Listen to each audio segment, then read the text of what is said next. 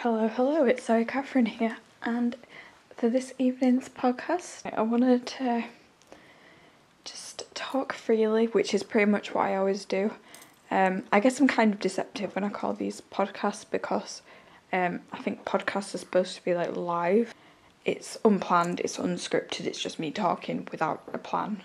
But I definitely do edit it and cut out the in and the ahhing and the bits where I'm saying irrelevant things. So there's no visuals, only audio, so I class that as a podcast.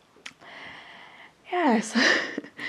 So this evening I wanted to talk about how I would change the world if I could. I just think of all these different ideas all the time and I'm just like, why does no one do this? Why is this not a thing? And I don't really get much, I don't really get many responses or anything to anything that I do on here, but that could be partly my fault as well because I have the comment section on is for me to approve all the comments, and then I don't log in often enough to actually check if there's any comments, and they expire after so many days, so for all I know I could have had more than I realised and just not checked them. But I'm not really willing to put it on where any comment can go on here. But yeah, even though I don't get a lot of responses for these podcasts or any of the videos really, I don't really get much. I've forgotten what the word for it is. The word everyone uses, you know what I mean?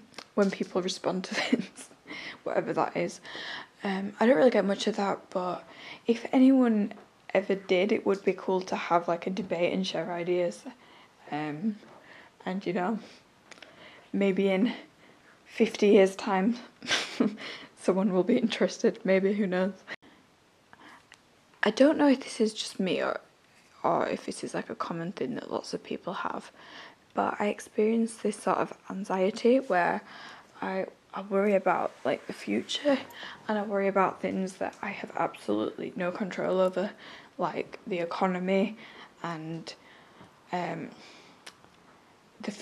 how culture will be in the future. You know, I worry about all sorts, from like, you know, the environment, the sustainability of the economy and the economic model, and you know, the constant need for growth, when growth kind of isn't possible to just keep going and going and going without you depleting all the resources. But then what's the alternative to that? People need jobs, people need a way to make money. Without jobs, without money, people starve and riot and turn to crime. So you know, I've just been thinking about all these different things that I have zero power over, and coming up with like ideas that mean people can still have jobs, but coming up with solutions to some of the problems that having jobs kind of causes in terms of the environment. I think like a lot of right-wing commentators recently have just kind of gone completely in denial about climate change.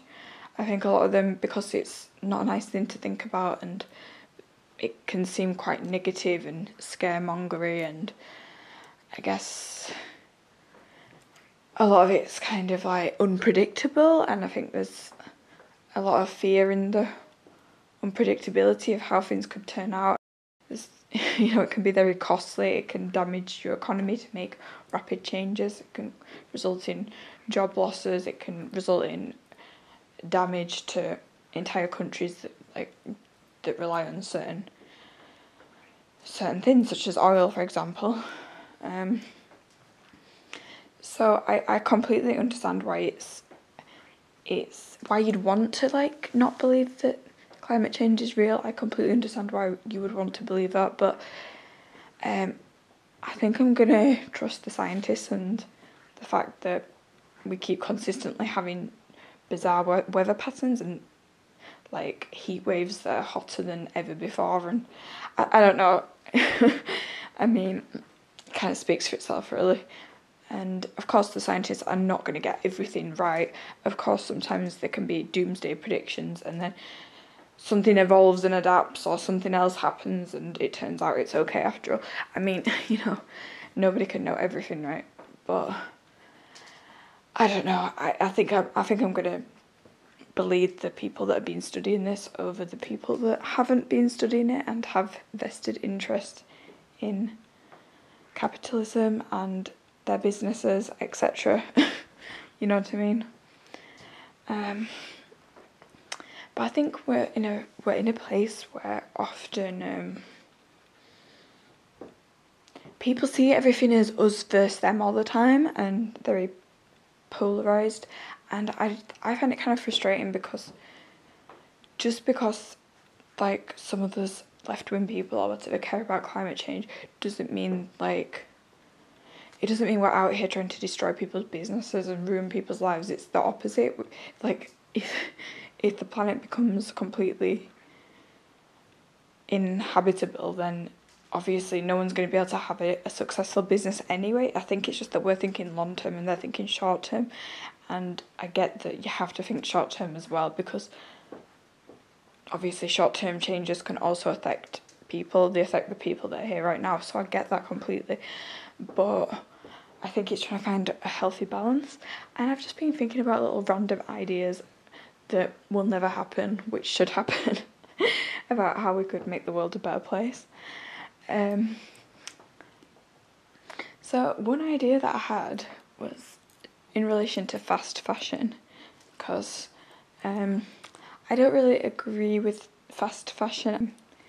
If you watch a few documentaries on it, you'll see how bad it is. I was thinking what people could do, because they don't want to lose profit from no longer selling as many clothes, instead of selling so many clothes, they could sell considerably less, but then every store could have like a sort of like upholstery section, and basically once your item of clothing is starting to look a bit worn out, it's not looking its best anymore, the colour's fading or something's ripped on it, there's something wrong with it, you take it to that, you pay them for the service, so it'll probably cost a bit less than what the original garment cost, or if it's a more complicated request it might cost more, whatever. But regardless, you take it to the shop where you got it from, and they basically edit the outfit, customise it, do whatever they need to do with it, and they basically make it brand new again, into either change the style or make it how it was before, either way. And that way they could still have jobs for people, because people could have jobs, doing this, and at the same time it would mean there's less waste because you're reusing something instead of just throwing it out, and it would mean that the company could still make money. I think this is a really good idea, and I know it would probably involve more skill, possibly. People would probably have to get trained more, but I don't think there's anything wrong with having a more skilled population. I think that's a good thing. We need to bring that back.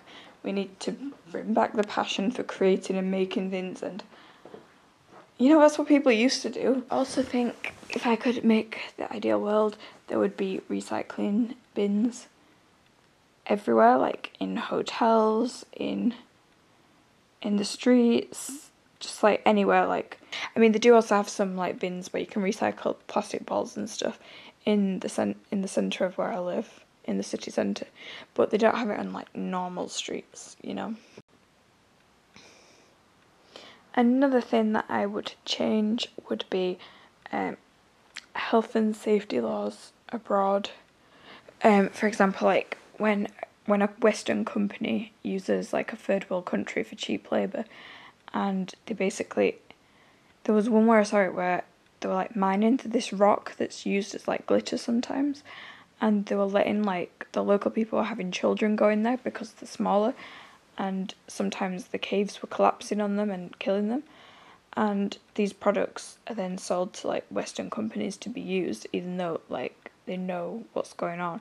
I think some sort of mining thing that goes on with something that's used in SIM cards in phones as well, where children end up, in dangerous situations as a result of this. And again, if you're like a multi-billionaire company, you can afford to get the proper equipment for the people that work for you. And like I heard some people say, oh, they can't pay them higher wages because it'll disrupt the economy, which fair enough. If you really have to be tight like that, don't pay them higher wages then. But at the very least, make sure that you're paying for expensive equipment that keeps them safe at work. At the very least. At the very least, they should be given human rights so they can take adequate amounts of breaks. There should be no children doing adult work. There should be proper equipment to mine things with in a way that's safe and won't harm anybody. That is the very least they can do. If they're not willing to spend the money on their employers, the very least they could do is spend money on safety equipment and making sure people have human rights in the workplace. It's just all about saving money when it's something I'll never understand, how the world's richest people are always trying to save the most money.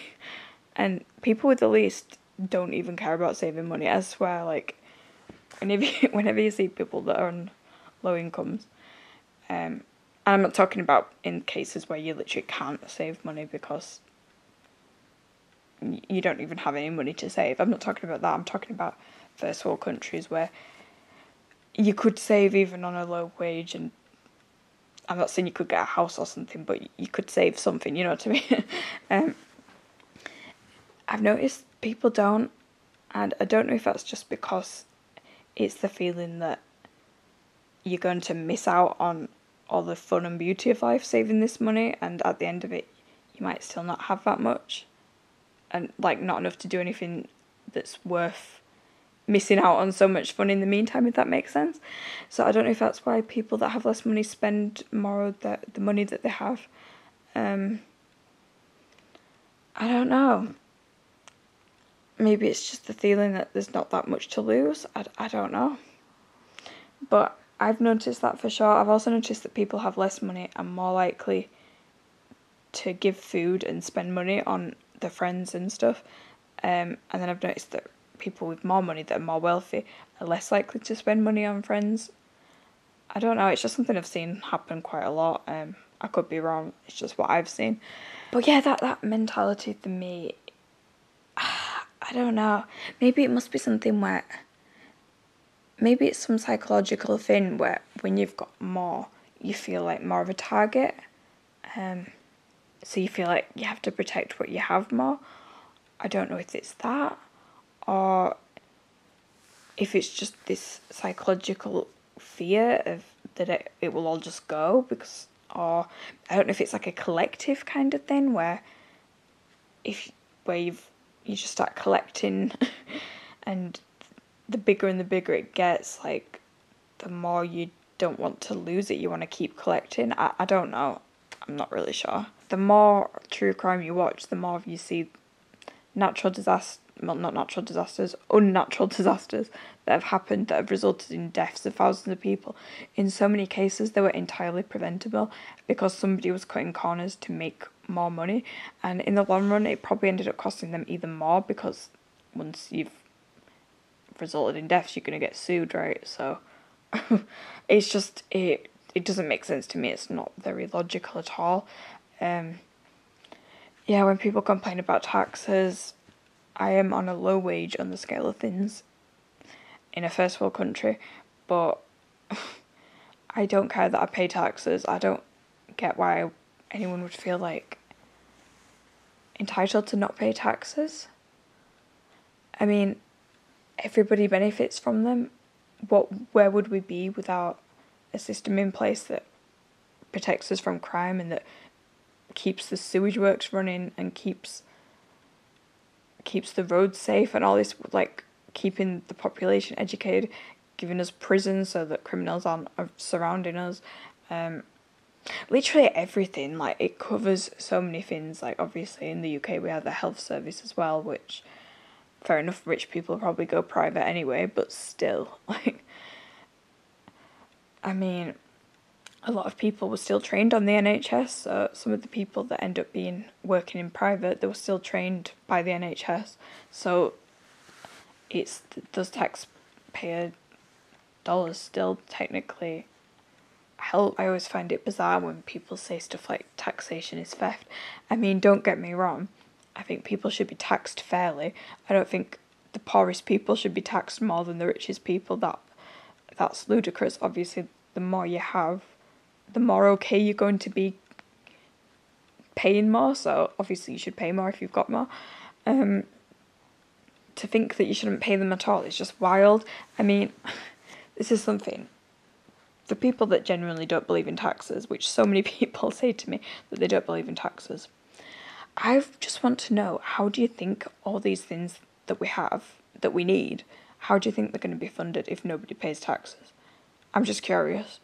Because, like, let's be honest, right, with charity, charity's optional, it's a choice, taxes are not.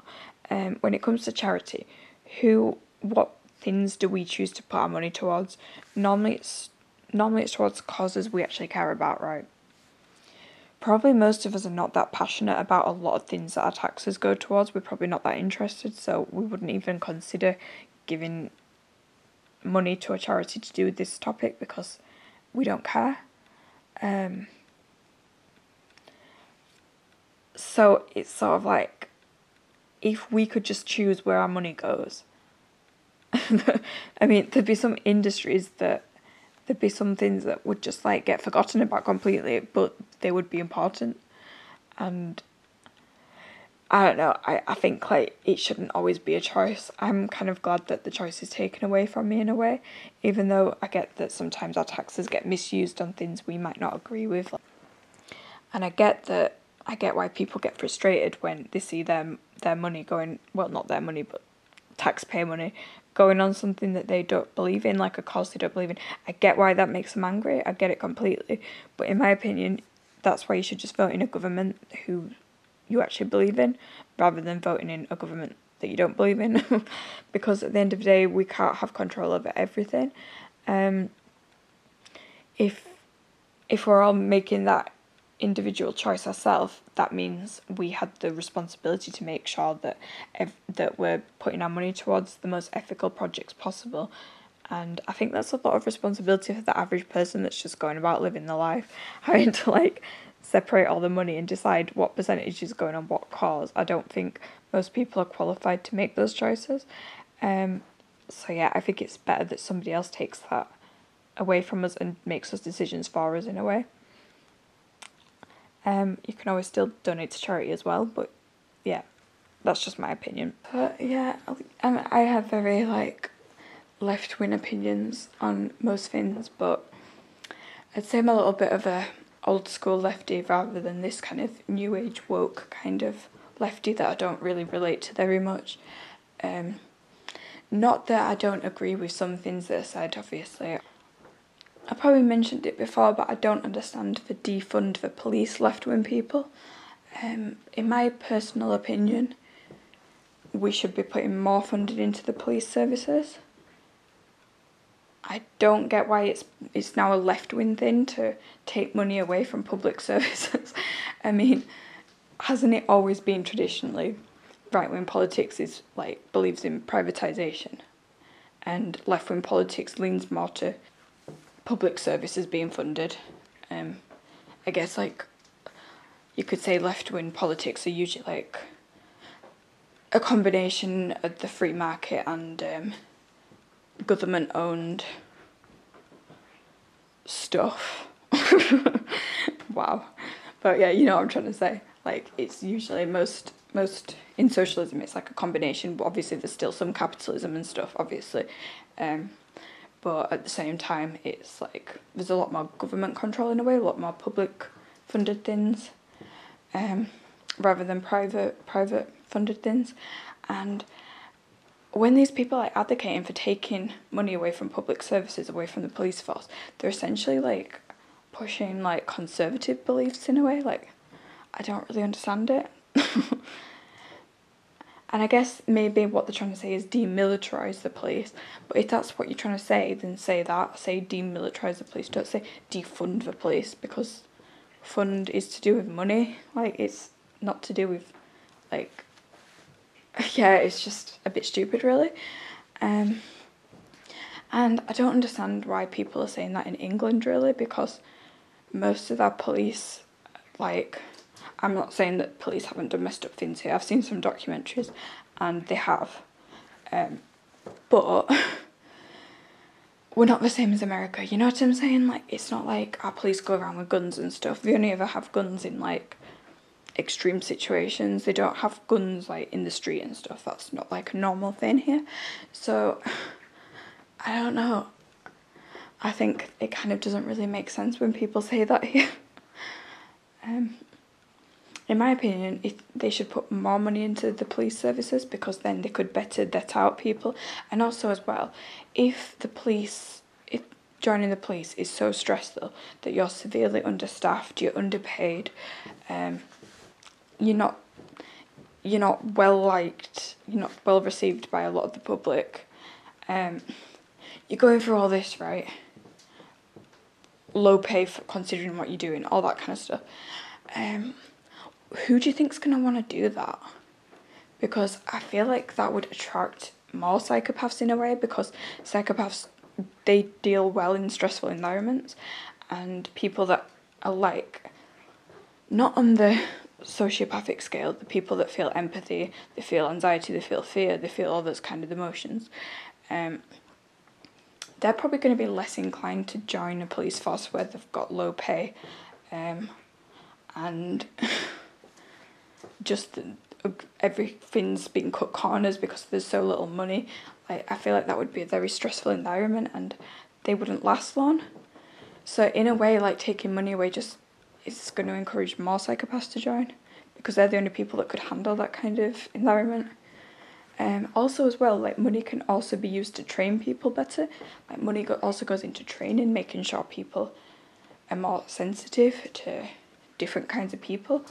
You know, teach them about how people with disabilities and people with mental health problems can react differently to what you might expect, and to not abuse them.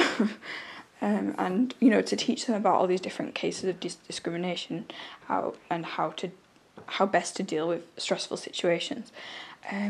If they had more money to go into training, people could probably handle situations better so that there's less injustices, and it would be better to vet people out as well, to make sure you are hiring the correct people.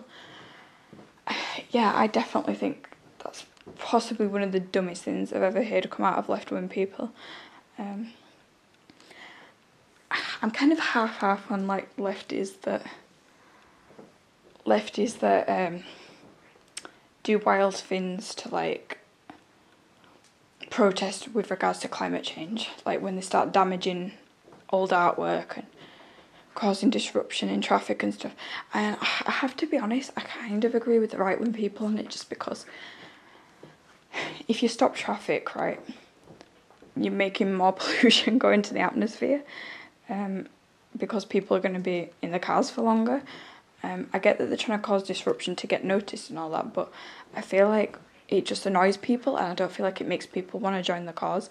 I think it just makes people not like them and think they're crazy. And same with when they destroy things, it's like, I just don't like destructive behaviour in general. Like when that sycamore tree, that really ancient one, near Hadrian's Wall got cut down by some teenager. I was quite upset about that, because to me, like, history, nature, beautiful things that people have put a lot of effort into, or things that have just been there a really long time and should be preserved, to just destroy that overnight after all those years, for me is just wild and really depressing, and it speaks to my fear of destruction. I have a kind of obsession with preserving memories. I don't know, I just don't like waste.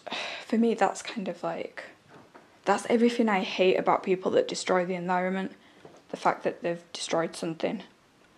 And so when people that are, you know, being all pro-environmentalist with their, you know, their protests, and then they go and destroy something, costing the taxpayers money to get it repaired again, ruining something that was an important piece of history, damaging things. I don't know, to me it feels like it's like goes against the message that they're trying to preach. And I get people saying, well, how else will they get noticed? And I get it's a tricky one, I do get it, that's why I can see both sides. But is it working though? Is it working? I don't know. I feel like probably more something I'd change was I'd make the message for climate change more positive, which I recently watched an interview with Lily Cole talking about, the different ways that you can make the environment better. And the positive information and how hope is not all lost. And I think that's such a good message, because I think it's so easy to just give up and think, oh well, everything's going to get destroyed anyway, so why bother washing out my plastic today? I'll just put it in the main bin, why bother turning off the heating? Because give me solutions. Don't just tell me how everything's going wrong and how things are just getting worse. Tell me how things can be better. That's what I want to hear. So yeah, that's another thing to change. I change how negative news is. Not that I'm saying that we shouldn't talk about dark subjects. We should. We should not hide from the truth. I think we should report on bad things that happen in the world and concerns. Absolutely, I do. But I think we just need more focus on solutions, possible ways, and show the ways that we've already made progress, the things that have already been invented, and possibilities we can take. I don't know why we don't talk more about green energy. I think there's a lot more ways we could engage younger people and older people alike into more positive ways of thinking about the future and more positive ways we could plan ahead, and just a bit tired of doom and gloom, especially in the day and age of technology and internet, and more people working from home and having to spend a lot of time on their own, and having to use technology as an alternative way to feel connected to the world. Just constantly being surrounded by negative messaging is not, I just don't think it's helpful. I think it results in people looking elsewhere for ideas, and ending up going down conspiracy routes, especially just because, let's be honest, I'm talking all this stuff on this podcast, and there's probably a reason I'm not getting tons of views on these kind of debates, talks that I'm having, and that's probably because it's quite boring to talk about logical answers and logical solutions, and to be nuanced and reasonable. It's actually not that entertaining. I feel like extreme views and conspiracy theories are a lot more interesting. I watch them sometimes. Most of the time I take it with a pinch of salt, and I don't take them very seriously, but I do find them entertaining, and so I completely understand why those things get more engagement. They make you feel like you're a part of something. They also make things easier if you are experiencing a lot of anxiety, to just blame all the issues. It's like people that blame, something philia on the whole of Hollywood, for example. It's yeah, of course there's rich, wealthy people that are in a powerful position to take advantage of people. I mean, same with politics. Any kind of rich, powerful person has been put in a position of power where they can take advantage of that. But that doesn't mean that all people in power are doing those things. It just it's probably something unfortunate that's in human nature, where there's always a certain percentage of people that want to do disturbing things, but a lot of them, because they don't have a lot of money or power, they get caught for it, and they get punished. Or sometimes they don't get caught for it, to be fair. It's not just powerful people that get away with this stuff, to be honest. But, they're less likely to have the power to hide what they're doing in the same way someone that's powerful would. But I don't think that you can't just, get rid of the whole of Hollywood, or get rid of all rich people or all politicians, and then, suddenly this problem's going to disappear. Nope. The problem will always be there. With great power comes great responsibility, and the only way to sort of, guarantee no one can use their power against anybody to take advantage of them would be to make everybody completely equal, and that's probably not possible. So, I think when people realise that you can't just blame one type of person and put them all in a box and get rid of that box, and that everything is a little bit more complicated, and that probably anybody can be tricked and fooled at some point. Anyone can make a wrong decision. Sometimes bad things happen for no reason. As soon as people kind of realise that, I think the world becomes a scarier place. So I understand completely why people go down those routes. But saying touch some grass definitely has relevance. I think pretty much anybody with any fear, their fear usually typically becomes less when they surround themselves with other people and are not by themselves. I know this has been quite a political conversation. I've mostly touched on stuff to do with the environment and a little bit within relation to economics, but I'm probably not going to talk about this subject a lot after this, unless there's something exceptionally interesting or something new that I've thought of. I don't know, just because I think I want to go through an era of focusing more on fun, creative subjects and more social issues rather than vague political ideology. Not that I'm ever going to stop having my own beliefs, obviously. I'm just in my era of wanting to re-engage myself with more creative and emotional based thinking. I want to seek out pleasure. That's basically what I'm trying to say here. Everything that I said here really is coming from my own personal opinion. Of course, I have watched documentaries, I have read news articles, I have been given information on various things that leads me to come to these conclusions. But like anybody else, I really don't know anything. I've not studied any of the topics mentioned here, so I don't actually really know anything about anything. I'm just a peasant with some opinions. So yeah, that's it for this video.